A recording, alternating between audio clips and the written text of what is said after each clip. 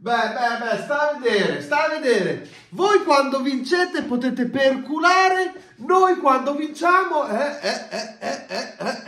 non vi va bene? Milanini, come mai? E come mai? Prima di parlare di quello che è successo l'altra sera, che era in diretta, lo stavo guardando pure io, tra Pellegatti e il grande Luca Mastrangelo, iscrizione al canale, lasciate un like, commentate, attivate la campanella e condividete il video. Oh, Pellegatti, io devo capire una cosa. Io capisco che è stata una batosta esagerata, capisco che forse non ve lo meritavate, invece sì.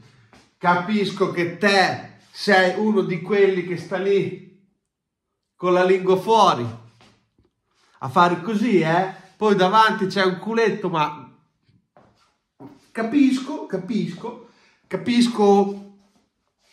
che ti aspettavi un'annata diversa probabilmente, capisco tante cose, ma capisco anche che te ti hai perso un cazzo, ti capivi, Pellegatti? Perché allora cos'è successo, ragazzi? È successo che in TV Luca Mastrangelo ha la 7 Gold, quei programmi lì che ogni tanto guardo, c'era lui e Biasin, poi c'era Pellegatti e altri in studio, e Mastrangelo, parlando del derby, parlando anche di quello che era successo, che la società Milan non aveva fatto i complimenti alla società Inter dello scudetto, per forza avete un tiraculo che mai, ma a me non me ne frega neanche un cazzo dei vostri complimenti, cari milanisti, ve lo dico proprio chiaro e tondo. Perché la goduria, non guardi più in faccia a nessuno. Quando stai godendo, che sei lì, te in quel momento che esplodi, non pensi più a niente. Quindi io sto godendo come un riccio, sono lì così, e godo, continuo a godere, quindi non capisco più niente. No? Cosa succede? Succede che Mastrangelo mostra la maglia SFOTTΟ che ha fatto, chiamate Zlata, e quel pulcino di Pellegatti, che poverino, anche Pellegatti, dai spazio a noi giovani, fateci andare a noi giovani in TV, più che questo qua che ormai non ci arriva più. Dai, insomma, cosa ancora con Pellegatti, che fa tanto, poi se gli dici qualcosa se la prende. Comunque sia, Mastrangelo mostra sta maglia e ora chiamate Zlatan, vabbè, una roba del genere, e questo qua, no. Io mi meraviglio che un ente televisivo faccia entrare un personaggio con una maglia del genere, possa far vedere questa maglia.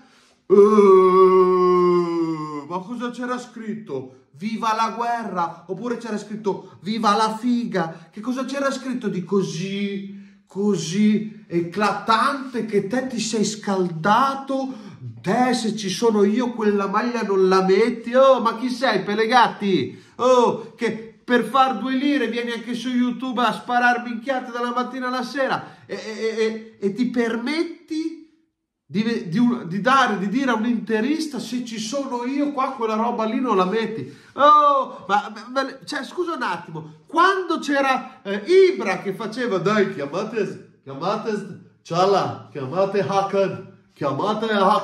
Te non hai mica fatto un video dove dici, però Zlatan doveva contenersi, non si fanno quelle cose, che di qua, di su, Te sotto i baffi eri lì che ridevi come un matto e godevi come un riccio, così, come facevo io, come ho fatto io. E adesso tu ti permetti di dire a Luca Mastrangelo che quella maglia con me, se ci sono io in studio, tu non la metti.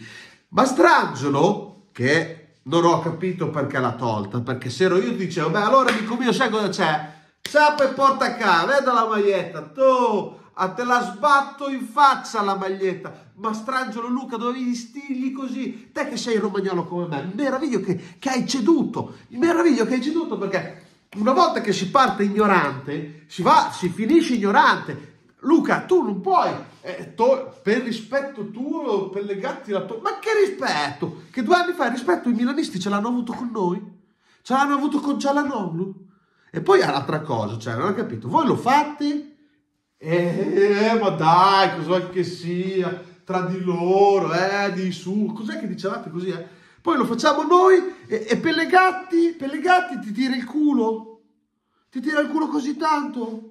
Allora, sai cosa? Quando ti chiamano in trasmissione, che sai che l'Inter ha vinto lo scudetto, stai a casina tua, Stai a casina tua, fai la tua bella live, ti racconti le pataccate che continui a raccontare, perché Milanisti, uno che dice qua ci vorrebbe un allenatore giovane, promettente, come Pozzanzini, già mi viene il vomito. Qualche mese fa disse che il Milan doveva comprare in fase di mercato Juricic.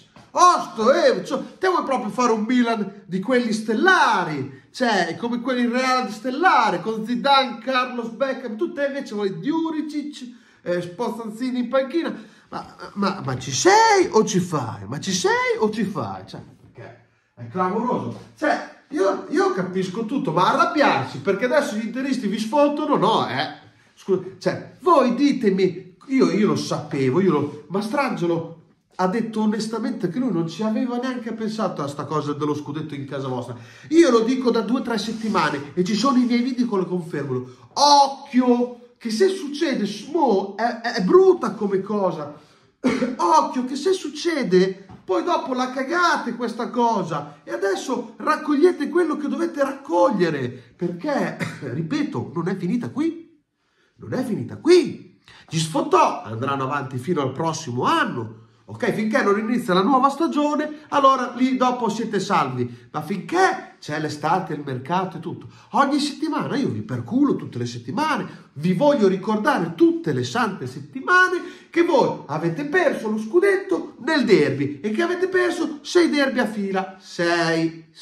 Pellegatti, se non sai stare al gioco, se non ti piace quello che fanno gli altri, e sono sfottò, ripeto, una maglia con scritto e adesso chiamate Zlatan, ha fatto scoppiare il caos in studio. Cioè, ma tu Pellegatti, ma veramente, ma io mi meraviglio che ti segue, ma quelli che ti seguono, perché ormai sei sei uno di quelli che hai chiamato Frisbee Calabria, sei stato tu che gli hai dato quel nome lì, Frisbee Calabria, sei alla canna del gas anche te, fidati di me, te hai finito, e ancora ti stai lì a raccontare pataccate su pataccate su pataccate. Poi ho visto l'altro giorno che uno ti ha detto anche in una live, che penso che tu l'abbia pure querelato, perché ti ha detto che te sei sempre a favore del Milan, non sei mai critico, poche parole ti ha detto che pega, che il Milan che ti paga. Io questo non lo so, mi dissocio da quella persona che ha detto questa cosa qui, che sia ben chiaro. Questo qui però ha detto che te il Milan ti paga le trasferte e te anche lì che dovresti essere superiore perché ormai hai una certa età.